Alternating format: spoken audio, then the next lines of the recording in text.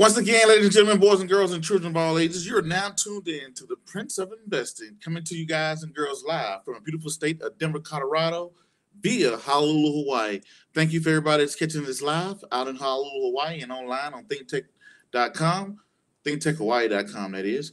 And as always, I don't have a lot of time, and I definitely know you guys and girls don't have a lot of time, so we're going to jump straight into it. So you probably saw the title already that said, Too Smart to Have a Winning Portfolio. Prince, what does that mean? What do you mean I'm too smart to have a winning portfolio? How does that make sense? If I'm smart, doesn't that mean I have a winning portfolio? And the question, the case is, no, that's not true. Just because you're smart doesn't mean you will have a good portfolio. The reason why is that sometimes we know too much. Something I heard James Fulton told me on Wall Street. He said the less you know about investing, the better. And I said, how does that make sense? Don't I have to know everything? He was like, it's nice to know everything, but the people that know the most make the most mistakes. Why is that? For prime example, looking at 2019 from January all the way until September, today, the S&P 500 index, if somebody just brought January 2nd, whatever the market opened in January, didn't touch it, didn't do anything else, their portfolio or that particular position is up by 25%, right? Now, with that said, S&P 500 was down 4% last year, but right now it's up 25%. The thing is, some people are so smart, we jump into everything, we try to learn everything. So many times I have people that send me portfolios, they have hundreds of positions, they have so many, they're trying to learn about underwater welding and oil in Australia. They're trying to learn about Forex trading in China. They want to know about cryptocurrencies. They want to know about this. They want to know about that. They have a little bit of just all over the place. And they know some of everything. Prince, I know this, and this. Nothing wrong with that. Yes, you are a smart person. But when you look at their portfolio, the portfolio is losing compared to the S&P 500 index. So that means somebody who just brought the S&P 500 and forgot about it is outperforming someone who knows all of these different topics, know all of these different things. Now, Prince, I'm diversified. I know a lot. Look at the biggest investors in the world. They know something about everything. That is true. But what I notice about the biggest investors in the world, they always have their little knack. They're good at something very well, whether it could be real estate, it could be restaurants, it could be oil, it could be cars, buying businesses. They are all good at something. You know that old saying, master of, one second. You know that old saying that says, the jack of all trades, master of none? That's what a lot of portfolios are. Master of, jack of all trades, master of nothing. Try to master something, whether it's Forex, whether it's day trading, whether it's buying stocks for the long term, whether it's whatever the case may be. And the thing is, a lot of us, take for prime example, 2009, from 2009 to now, McDonald's. I don't even have to say McDonald's hamburger, the restaurant. We all know what McDonald's is. From 2009 to 2019, I don't like to play Monday night quarterback. Monday night quarterback is the person that looks in the rearview mirror because everything looks so clear in the rearview mirror. But let's look in the rearview mirror, for example. We all know what McDonald's is. My son is a McDonald's advocate, and for his 6th birthday, for you people that follow me, you will see that I purchased him McDonald's for his birthday back in 2016, 2-3 years ago. I want to say that particular position in McDonald's is probably up 30-something%. But McDonald's from 2009 to 2019 is going up over like 400%, right? 400%. And why, Prince, why are you bringing that up? We all know what McDonald's is, right? I'm pretty sure you've been to McDonald's or know somebody has been to McDonald's in your lifetime. The thing is, a lot of us don't start with things that we know.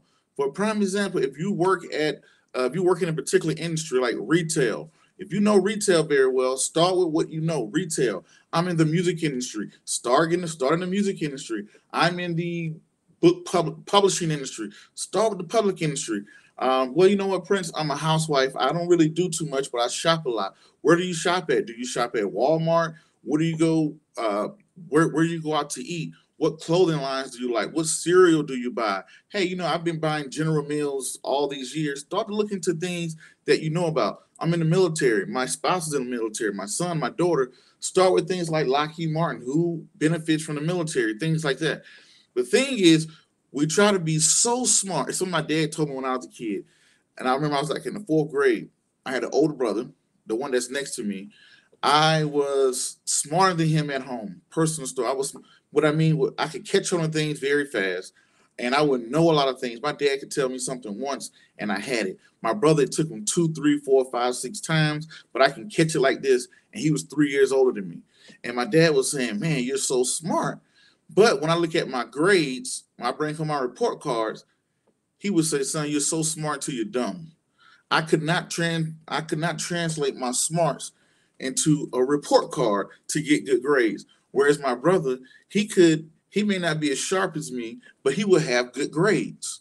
Right? So it would be my brother knew how to get good grades and bring good grades home. Whereas I had all this knowledge, but I didn't know how to apply it to put myself in a better position. And you're so smart till you're dumb, right?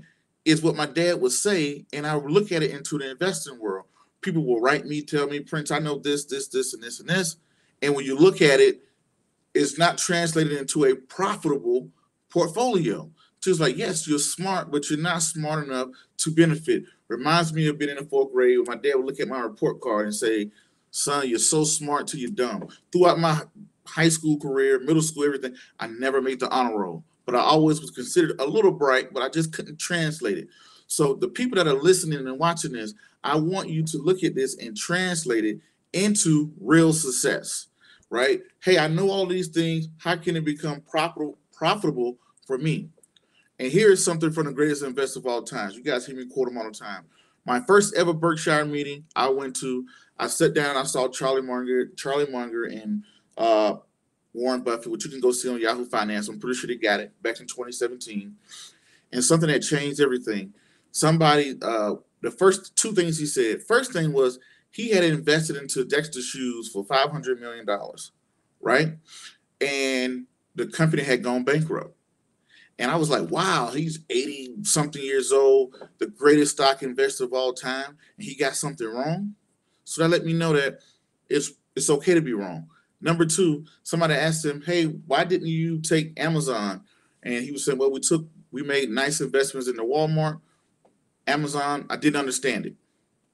And I was like, "Wow, what you mean you didn't study? You didn't understand it? You're supposed to know everything. You're the greatest of all time." And in Mr. Buffett's on his desk, he has a box that's called Too Hard, the Too Hard box. I don't know if you guys and girls probably read about it, but he will read a proposal that's too hard, put it into the Too Hard box. Don't even try to jump into it to understand it. His thing is, hey, I know what this is. It's simple. I like this. I can get behind this. I can get into this. That's what he likes to do, right? So I related that to myself and said, guess what? I don't have to know everything and every little piece of this. I have to be good at my thing or my one thing. And I look at here on the show, when I reach out to investors, I don't look at just, hey, I'm an investor, I'm a good investor. I like to look at what that investor is good at. Oh, this investor is good at restaurants. I want to talk to somebody about restaurants. I want to talk to somebody about franchises. I want to talk to somebody about maybe book publishing or all the other different industries out there. And the thing about it is, don't become so smart. Don't get to reading everything that you forget to look at the things that mean the most to you. So that's what I mean by sometimes you are too smart to have a winning portfolio. Sometimes it just takes all I need to do is keep it simple, stick with what I know, start with what I know, something that Philip Towns said with Rule 1 investing. Start with what you know and start investigating in what you know. You've been working at Coca-Cola for 20, 30 years, but you're constantly looking at car dealerships, cryptocurrencies, this, and this. Have you ever thought about starting with Coca-Cola? Maybe not even Coca-Cola, maybe the soft drink industry, since you know so much about it. Mr. James Fordham from Wall Street said it was a guy, one of his clients, he didn't know anything about retail, right? And he said his client called him and said, "Hey, I've been working in retail for 30 years. It's this new way of retail that's coming along. It's called Amazon. And it's shutting down our stores and I lost my job to it. I want to make a big investment into Amazon. So this guy, even though the broker, he didn't know a lot about Amazon or the retail industry.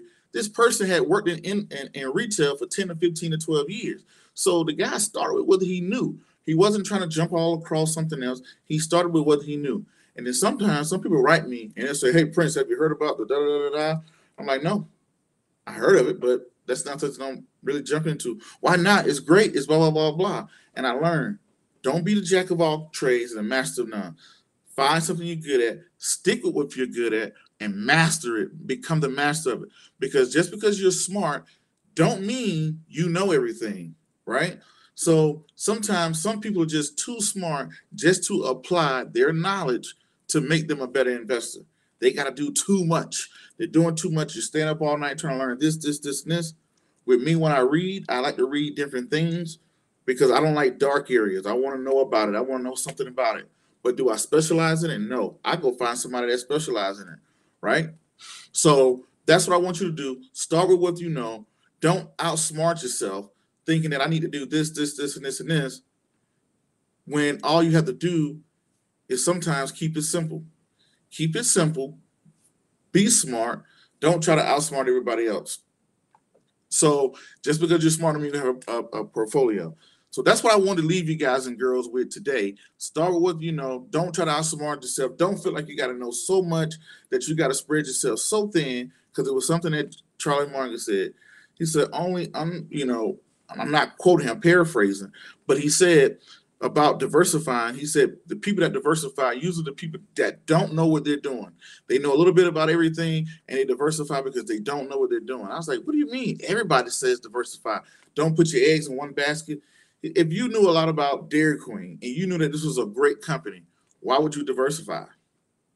Why won't you just put all your money into Dairy Queen and Burger King, because you know those industries very well, and invest your money like that, right?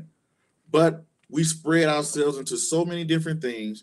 And when we look at our portfolio, we see our portfolio is not even matching with the stock market, meaning your portfolio is pretty much trash and that you should throw it all away and you should probably get into the S&P 500, right? But that's the thing I want you guys to keep in mind. Don't feel like you got to be super duper smart, that you have to know every single thing. I've seen some people in their portfolio, they have 3 funds, 1 fund, 2 funds. Some of them may have 3 that they invest in consistently, and they're not even that smart. And they're beating a lot of you guys and girls that are watching and listening to this.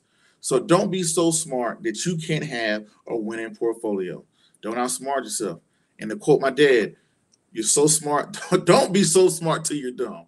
All right. But anyway, that's my episode for today. Don't forget to hit that like, subscribe, comment, and share button. Drop some comments if you got below. Check out the description box and follow us all of our great platforms. Again, my name is Prince Dykes. I'm the Prince of Investing. Until the next video, podcast, cartoon, or whatever else you see me do crazy around the globe. Peace, be safe. I'm out, and thank you.